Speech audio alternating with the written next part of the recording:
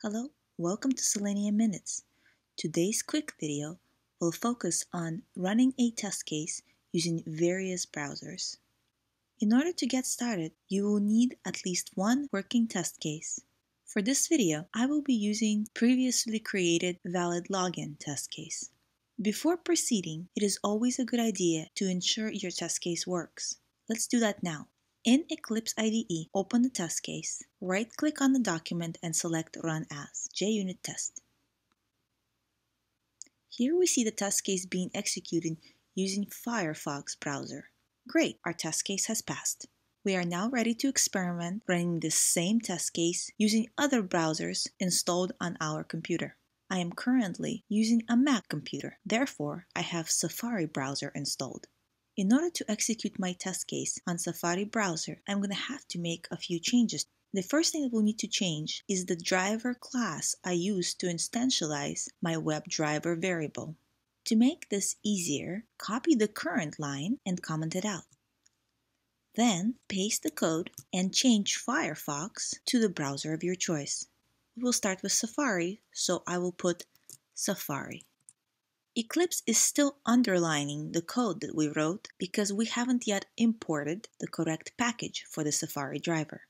If we hold our mouse over the underlined code, there should be a box that opens up which will have an option to import the correct package. If your Eclipse does not do this for you, your other option is to click on the light bulb with an X to the left of the new code.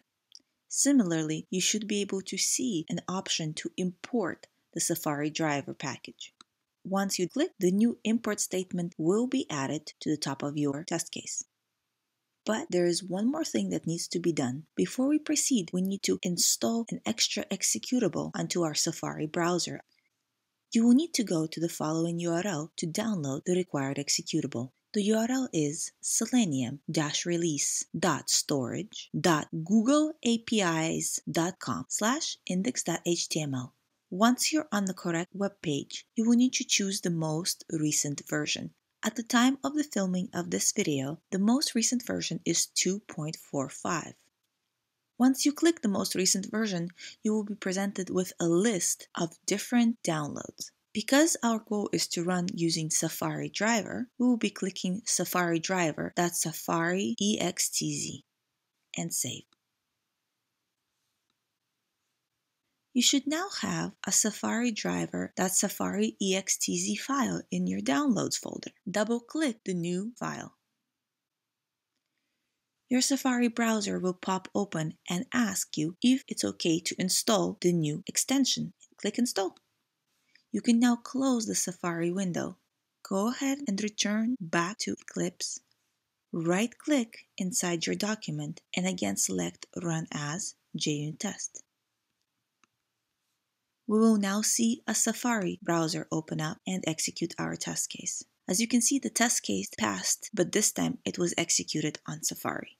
Next, let's try out Chrome driver. However, before you can run your test case on Google Chrome browser, you need to make sure it is installed on your system. To proceed executing your test case against Google Chrome browser, again, copy the existing line of code, comment out, and paste the new line of code. We will now be replacing the first portion of the driver object with Chrome. The Chrome driver package will need to be imported. Hold your mouse over the underlined Chrome driver and select the first option, which is Import Chrome driver, followed by the Chrome driver package name, org OpenQA Selenium Chrome. Notice that yet again a new import statement has been added to the top of our document. Chrome driver is again going to require a bit more configuration. Before we proceed, we need to download the Chrome driver executable. To download Chrome driver executable, please go to chromedriver.storagegoogleapis.com/index.html. Select the most recent version. At the time of the filming of this video, the latest release is 2.15. Select the download which suits the system you're currently executing your test case on. Click and save. You should now have a Chrome driver zip file in your downloads. Double-click the zip file to extract the actual Chrome driver executable. Next, you will need to create a browser folder in your Eclipse and copy the executable into your Eclipse project. The easiest way to copy the Chrome driver executable into your Eclipse project is to click and hold the executable and drag it into your browsers folder. And now the last step. We need to let Eclipse know where our Chrome driver executable resides. To do this, we have to use the system setProperty method. This can be done either inside the setup or the class setup. You will need to type the following code: system.setProperty. The key is WebDriver.Chrome.driver. And the corresponding value is the location to your new Chrome driver executable. Since in our project, the executable resides inside the browsers folder, we can use the relative path: browsers/Chrome driver. The slash has to be escaped by another slash. Additionally, if you are running your test case on a Windows environment, your slashes will need to face the other direction, and your Chrome driver executable is likely to have an exe extension. Because I am executing my test case on a Mac environment, there is no exe extension on my Chrome driver executable. We are ready to run our test case using Chrome driver. Right-click, Run as JUnit.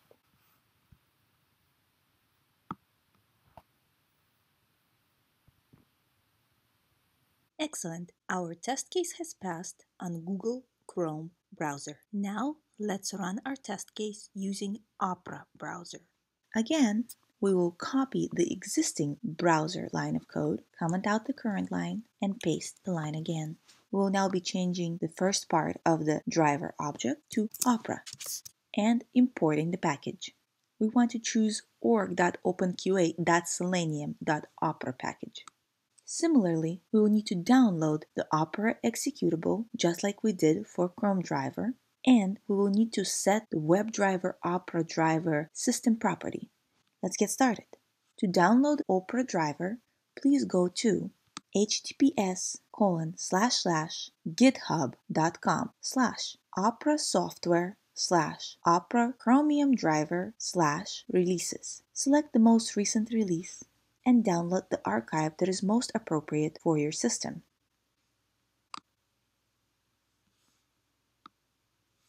You should now have an Opera driver archive in your Downloads folder. Double-click the archive to extract the executable.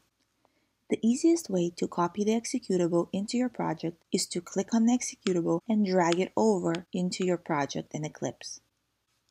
Before proceeding, you will also want to check that the file has execute permissions set on it. Navigate in Terminal to the location of your Opera driver executable.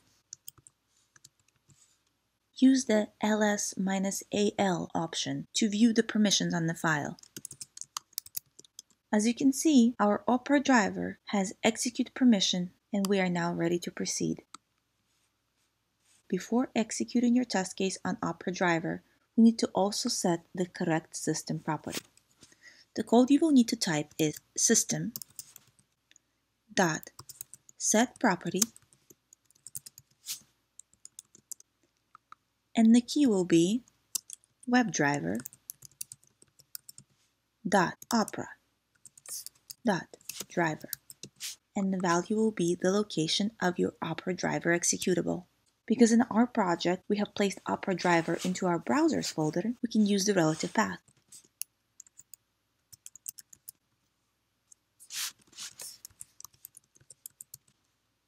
And that's it. Again, right-click on your document, select Run as JUnit,